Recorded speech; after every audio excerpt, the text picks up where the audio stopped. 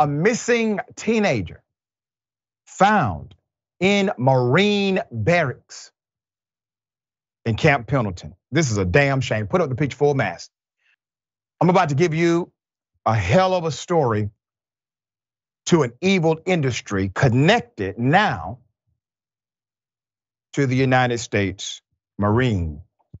United States Marine taken into custody after a missing 14-year-old girl was found in the barracks at Camp Pendleton. The Marine's name has not yet been published. We know he was in Battalion 5, Combat Logistics 5, 1st Marine Logistics Group. A U.S. Marine was taken into custody after a missing 14-year-old girl was found inside the barracks at Marine Corps Base Camp Pendleton. This was in San Diego. And the teen's family says she was sold for sexual reasons and sexually violated by the alleged perpetrator. The teenage girl who had learning disabilities, she has learning disabilities, allegedly ran away from her home on June 9th and was reported missing by her grandmother on June 13th. She was discovered inside the barracks by military police on June 28th, almost 20 days after she disappeared. Her aunt, Casaundra Perez, said, "We do have this photo. That's all we have."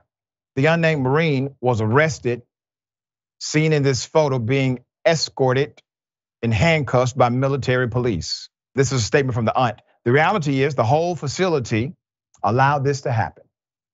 The security looked her in the face and allowed this man to bring a minor onto base, where he then proceeded to have sex with her. Due to her age, she could not have given this consent. Naval Criminal Investigative Services is handling the investigation. The San Diego County Sheriff's Department and the San Diego Human Trafficking Task Force are supporting NCIS with the investigation. Now, if the aunt's claim is correct, you have a bigger problem than just this one Marine.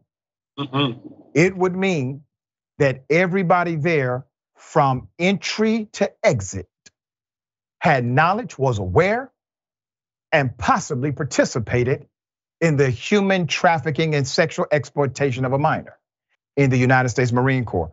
I know Marines. I have a producer who's a Marine. Marines are good people, fight hard, work diligently. This is a bad story for them and for this country.